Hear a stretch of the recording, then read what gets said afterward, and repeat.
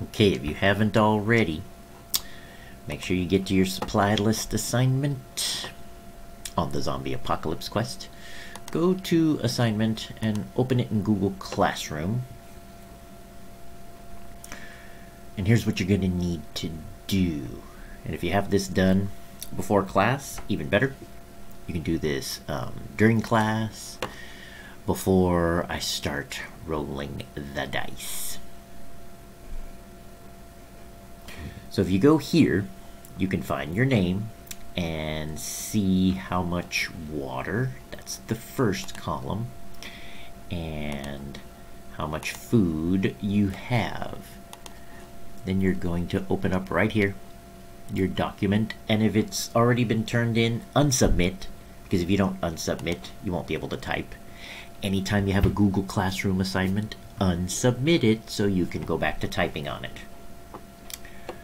Alright, so let's pretend I haven't bought anything yet. You write down how much food you have. Remember, food is the second column.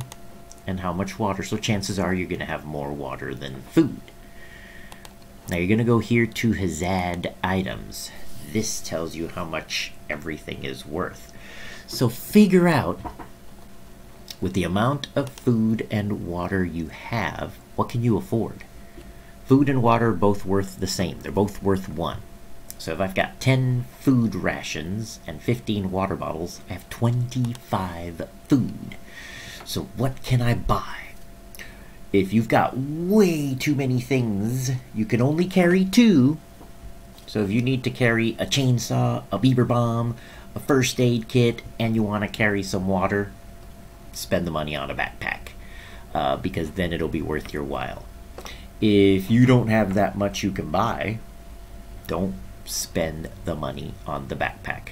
If you can afford a beaver bomb or a zap grenade, those allow you to re-roll your lowest die or dice. I'm going to roll 5 6-sided dice, so any of these 3 are really good.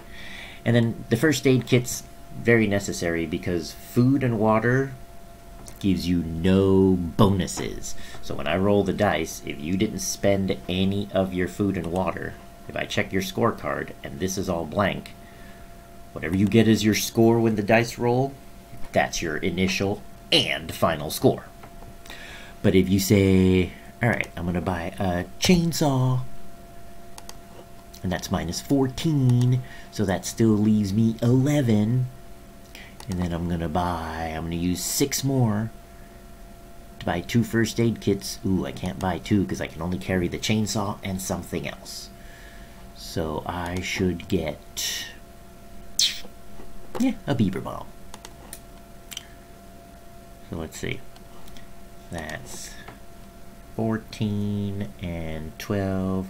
That's 26. Oh, I can't afford it because I only have 25. Oh, darn. So I guess I can buy 22. I can get a zap grenade and a beaver bomb.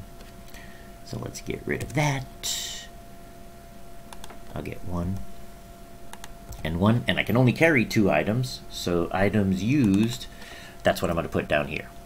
A zap grenade and a beaver bomb. So when I look at your scorecard, even if you're not in class, I know that you will re-roll. You have the option for zap grenade. You can re-roll your lowest dice, and then with the beaver bomb, you can re-roll 2 more. So having a beaver bomb and a zap grenade is like having a chainsaw. It does the same thing. So this is going to work great. And I can carry 2 things, and I spent the food and water, which I can't carry with me anyway, so I might as well spend it. So this is how you can get ready to use your scorecard in class when I roll the dice.